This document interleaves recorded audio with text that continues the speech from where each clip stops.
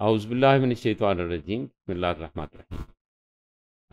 Very respected viewers, we are to talk about achieving a balance between uh, work, play, and rest. These are the activities during which we can manage and we enable a child to adjust itself for the perfection. उसमें हम emphasize करेंगे time management. Time इसको किस तरह से हम उसके segments बनाएं, किस तरह से टास्क के मुताबिक उसको हम एडजस्ट करें और फिर उस विद इन लिमिटेड टाइम हम उस अपने टास्क को परफॉर्म करें। इसमें एकेडमिक सिचुएशंस हैं, उसकी जो परफॉर्मेंस प्रोफेशनल सिचुएशंस हैं जिसमें वो वर्किंग करता है, जिसमें वो अपने सोशल एक्टिविटीज़ और बाकी एक्टिविटीज़ को देखता है, तो हम उसमें उसकी हेल्प करते हैं। उसने अपना एक शेड्यूल प्रिपेयर करना है, यानी डेली शेड्यूल बनाना है, तो हम उसकी हेल्प कर रहे होते हैं कि how they to divide time for different activities, different academic activities. वो किस वक्त कौन सा सब्जेक्ट पढ़े, कितनी देर के लिए पढ़े, और जो मुश्किल सब्जेक्ट है उसको वो कौन सा टाइम दें। अच्छा, इस रूटीन बनाने में एक जो एम्फसाइजिंग पॉइंट है वो ये है कि किस सब्जेक्ट को किस वक्त पढ़ना चाहिए, जिस वक्त हमारा यानी जहन थोड़ा सा फ्री हो और उसमें फ्रेश हो और ऑप्टिमाइज एबिलिटी हम यूटिलाइज करते हुए वो सब्जेक्ट को लें।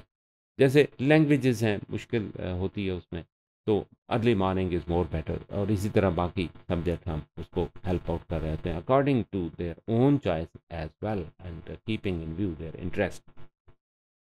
इसमें हम उनको हेल्प आउट कर सकते हैं for the weekly routine life activities, कि वो वीक के अंदर किन किन चीज़ों को मैनेज कर सकते हैं।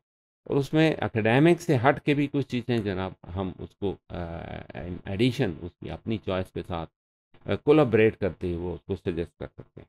और हमारा रोल जो है उसमें ये हो सकता है, बीइंग टीचर, बीइंग पेरेंट्स, कि हम उसकी प्रायोरिटीज़ उससे पूछें, फिर हम उसकी हेल्प कर दें कि you do it first, that will be helpful in the other activities. और इसमें जो ख़ास बात ज़हन में रहनी चाहिए वो ये है कि smart task B first performed so that they got successful, or successes lead towards the sense of responsibility, sense of activity, और मोटिवेशन की तरफ उसे मूवमेंट मिलती है and they get more successful. इसमें कुछ सेगमेंट्स हैं, ब्रेक डाउन है ऑफ टाइम स्लॉट्स, जिसमें बच्चा अपने छोटे छोटे कंपोनेंट बना लेता है टाइम, और फिर उसमें अपनी एक्टिविटीज़ को एडजस्ट करता है।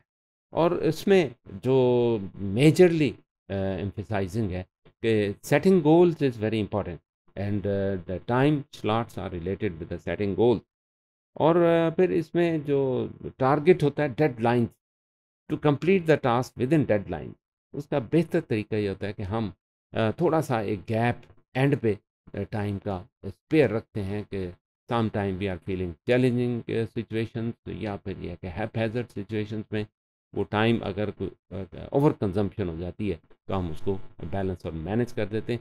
अगर ऐसी सूरत न भी हो तो हम एक overview for perfection for revision हम एडजस्ट कर सकते हैं। लेकिन ये जो ज़्यादा परफेक्शन है, वी टू अवॉइड इट, कि हम एक चीज़ की परफेक्शन में अड़े रहें और बाकी चीज़ें जो है ना मिस हो जाएं, और हमें उसको यानी बेसिक्स अचीव करने के बाद फिर आगे मूव करना चाहिए, ताकि हमारा ओवरऑल प्रोजेक्ट जो है ना वो मुतासर ना हो। इसमें एक अहम Ansar that is to be emphasised and needed, कि honestly is to be performed many activity, यानी हम डायरेक्शन दें, बच्चा खुद उसको टेकअप करे और उसको ऑनेस्टी के साथ उसको परफॉर्म करे।